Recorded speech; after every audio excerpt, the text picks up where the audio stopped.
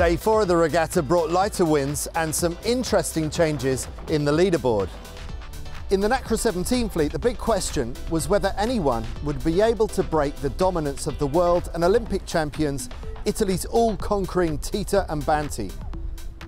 Well, the Italians are certainly in the mix, but after today's 4 races and 6 to 7 knots of wind, it's the Olympic silver medalists from Great Britain, John Gimpson and Anna Burnett, who now take the overall lead in Parma. Once you get to goal fleet, it's a long game of attrition, and I think we just tried to put ourselves in a place where we could win our side,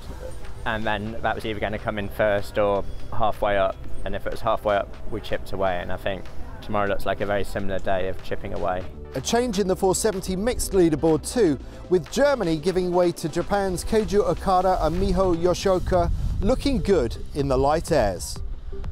スピードが今日良かったので、それがいい結果につながったんじゃないかなというふうに思います。Friday marks the end of Gold Fleet racing, a final chance for sailors to qualify for Saturday's medal races.